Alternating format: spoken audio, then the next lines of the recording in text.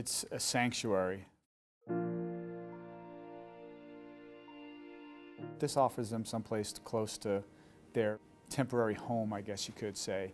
So they can come here, they can, whether they're doing something, crafts or listening to music or watching TV, or just sitting down and grabbing a bowl of soup and, you know, a meal or something like that. It just offers them a sanctuary to where they can just come here and just kind of chill out, really. I think as we were building the center, we always knew that what we were doing was going to be big. We just didn't know how big it was going to be. Estimates show that we will literally have hundreds of thousands of those who have suffered either visible or invisible wounds. This place will give our service members and their families an opportunity to relax, recharge, and plan for their futures as they transition to the next phase of their lives. I think one of the most popular places here is the place that's the most popular in your own home, which is the kitchen. That's where they share the most about themselves and each other, and it's where they go to kind of be normal and have a warm meal and connect with other people. What's uniquely different here is this is a one-of-a-kind center, and the concept is right on.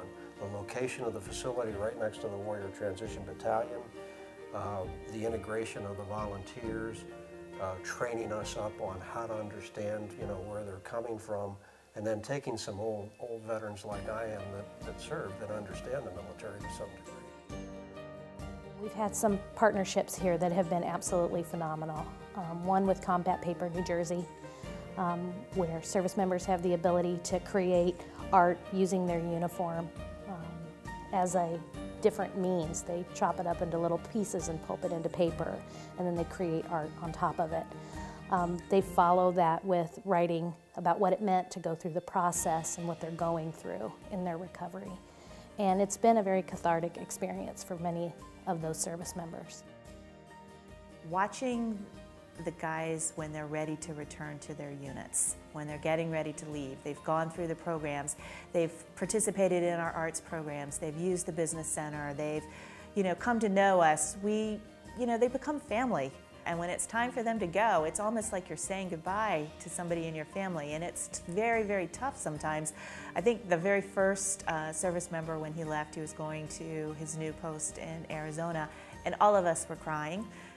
When he left, including him, came in and cooked cookies for us to say thank you. It was just very, very powerful that we had made a difference and how far he had come in the process. And then on the other side, you have our active duty service members and their families who are, you know, coming for programs. And it's good to see that integration of all walks of military life coming back together and participating in an activity. And that's really a lot of what this center is about, is that inclusiveness of all. And it's been really successful in a number of our programs.